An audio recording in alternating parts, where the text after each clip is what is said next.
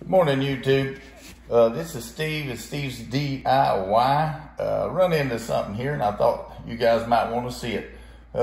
Just got through changing out this vanity and putting in a sink.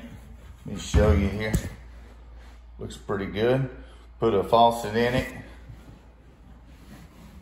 Looking good. Well, this vanity just happens to be a smidge taller than the one I took out. So guess what? Normal plumbing, right? The drain tube here don't reach the J-track right there. P-track.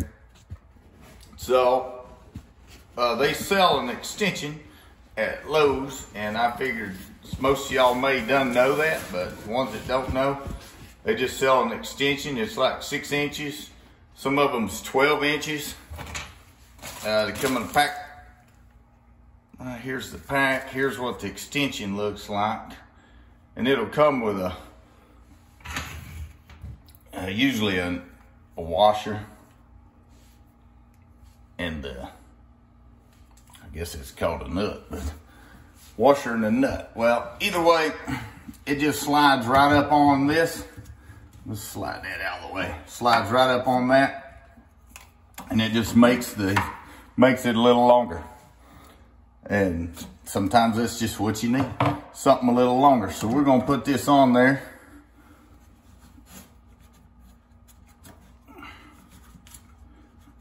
You just slide that washer. It actually comes with a V, kind of beveled down.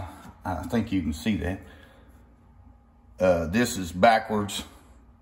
It's got the bevel. This is forwards. You want this going into your tube like so. That it's got a little bevel here, and that's what seals it off. Of course, you want it sealed off. All right, and it just threads on like so. Now it's plenty long enough. Sometimes they're too long, and that's something else I was going to show you. Sometimes you only need, say, I don't know, an inch, inch and a half. You don't need 6 inches. So I usually take my oscillating tool and just, cut it right here. If that's where it needs it, you just cut it off. If by some chance you only need like that much, you probably need to cut this one, the black one that's sticking down. Let me show you that. You just cut this one off because you can't cut it so short that it hits here into that. It won't work. You're cutting off everything that you need to tighten down on. So either way, you just cut an inch off of that. And sometimes even the 6-inch extension, which is what this one is, it's too short. And you need a 12. Let's hope not. But either way, I usually just loosen this. A lot of times if you're just now doing this, this will leak water out of it because it holds in this J right here. So I just carry it down. Keeps life simple. And then this just happens to be 1.5 inches. They sell 1.5 inches and 1.25 inches. That's pretty common. Usually 1.5 inches in the bath. A lot of times the thing coming out of the wall will be 1.5 inches, and they'll taper it down to 1.25 inches. About all the bathroom stuff will be 1.25 inches. So they make these fat washers that goes from 1.5 inches down to 1.25 inches. So as you can tell, this is bigger, but the washer is bigger, and we're gonna do the V down. The washer is bigger, so it seals off that gap. Looks a smidge darky, but that's what you gotta do. All right, get on there. Like so. So we're gonna put this back on. All right, dummy. What are you doing?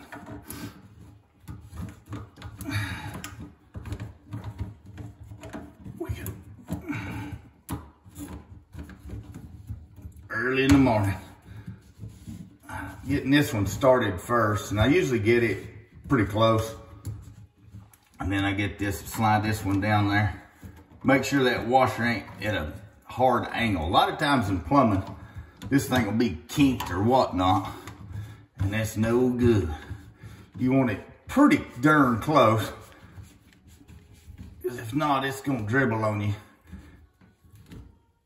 I got that one snugged up. That one's snugged up.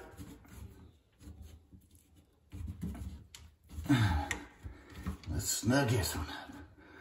All right, brand new. Pretty much simple as that. We'll cut the water on. I know this ain't politically correct, but this is a rental. Somebody's had me put in a new vanity, and there's that's what they want, so that's what I get. There you go. Draining like a champ. Hope this video helped you.